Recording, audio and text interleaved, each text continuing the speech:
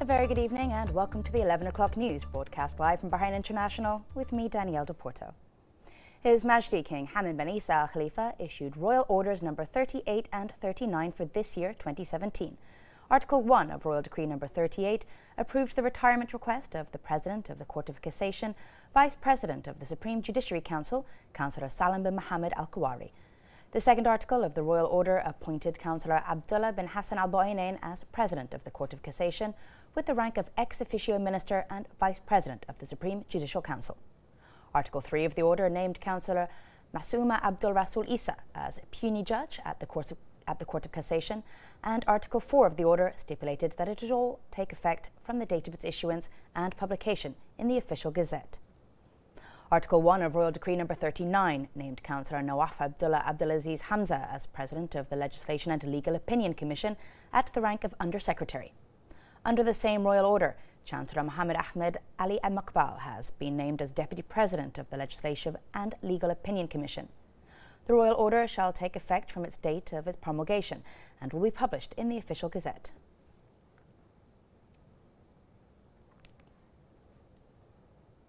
His Royal Highness the Prime Minister, Prince Khalifa bin Salman Al Khalifa, chaired the weekly cabinet meeting today at Gudaibiya Palace. His Royal Highness the Prime Minister thanked the representatives and Shura councils for their fruitful cooperation with the government in preparing the general state budget for the two fiscal years 2017 to 2018, and for the compatibility amongst the two authorities on the budget's principles and strategies. The cabinet strongly condemned the terrorist attacks targeting a security patrol in Khatif Governorate, whilst performing its national duty of maintaining security. The cabinet affirmed Bahrain's support to the Kingdom of Saudi Arabia in all procedures it takes to fight terrorism and protect its security and stability, also affirming Bahrain's rejection of terrorism.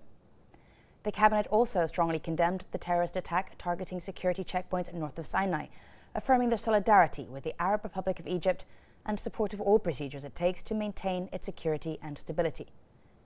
His Royal Highness then followed up on directives to service ministries in meeting the needs of Al Daraz, Ali, Muharraq and Hamidtown regarding housing and municipal services, public utilities, roads and sanitation. He also took note of preparations for launching operational programs detailed in reports presented by the Minister of Works, Municipalities Affairs and Urban Planning. His Royal Highness the Premier called for car parking spaces in old neighbourhoods, approving the acquirement of 5 sites in Khalali for public parking spaces, also directing the Minister of Works to issue expropriation decisions in light of the memorandum he submitted. His Royal Highness also extended the period of shrimp fishing to allow fishing season to begin from August 1st, in response to requests from fishermen, also directing the concerned bodies to take into account the timing of the prohibition of shrimp fishing in Bahrain in relation to other GCC countries. His Royal Highness the Prime Minister also directed that the cleanliness of beaches and harbours be addressed to ensure they are free of any waste in the vicinity of the port of Bandar Al Dar, directing the Ministry of Works to ensure the validity of contracts with cleaning companies. He stressed the importance of meeting health as well as security and safety requirements in collective and joint housing for labourers, in accordance with applicable resolutions and regulations, and instructed the concerned bodies to review contracts relating to the housing of labourers and to continue the comprehensive survey of the residence of bachelors, in line with the proposal submitted by the Representatives' Council.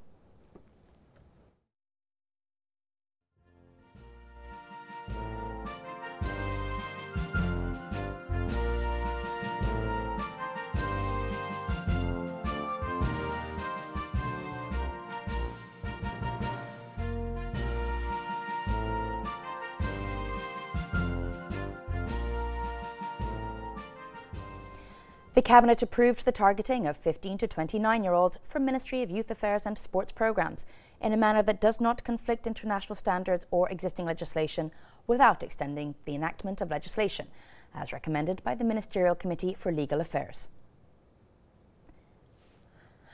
The Cabinet also approved Bahrain's hosting of the first founding meeting to formulate an Arab implementation strategy for the use of cloud computing in education, organised by the Arab League Educational, Scientific and Cultural Organisation, based on a memorandum submitted by the Minister of Education.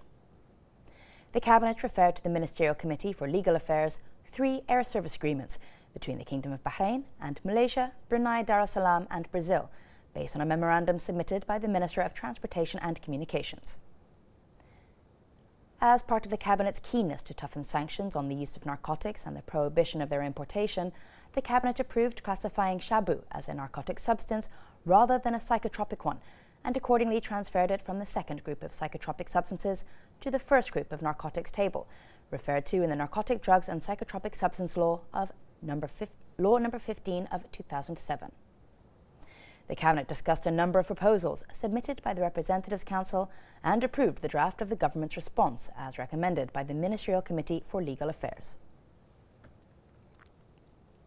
As part of counter-terrorism operations and in continuation of the investigation into the Daraz blast on June 18th, in which one policeman was killed and 2 were seriously injured, security authorities have arrested a dangerous terrorist involved in the case and identified the remaining suspects. The investigation will continue to find out if there are any links between the suspects and other terrorist cells. It revealed that the terrorist act was committed by Hussein Abdullah Marhoon Rashid, 26, arrested with a Kalashnikov gun seized from him. He had been convicted for a blast in Daraz in October 2014, an arson attack, and for assaulting police personnel. And also Syed Mohammed Qasim Mohammed Hassan Fadl, 25, a fugitive. He was sentenced to life imprisonment in a terrorist case and was involved in a bomb blast in Daraz in February 2016 and in manufacturing and possessing bombs. The investigation also revealed that the terror group operated, in terms of financing, planning and execution, under the direct supervision of Hussein Ali Ahmed Dawood, a fugitive, aged 31, in Iran whose nationality has been revoked. He was involved in setting up many terrorist cells and plotting terrorist crimes which resulted in policemen's deaths. He was sentenced to life imprisonment in 3 cases and was given a 15-year jail term in 1 case. He runs terror cells and works as a field coordinator for the Saraya al-Ashtar terrorist group and has strong links with the Iranian Revolutionary Guard as well as Murtada al-Sindi.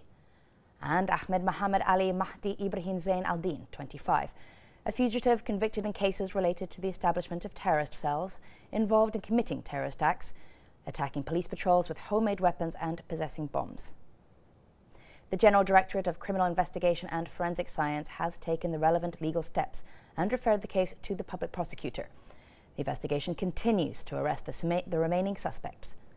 The Interior Ministry has affirmed that it is going ahead with its counter-terrorism operations to bring terrorists to justice and maintain the security of the nation, safety of the public and civil peace. It has asked people to report any suspicious activity by calling the community hotline on 8000 8008.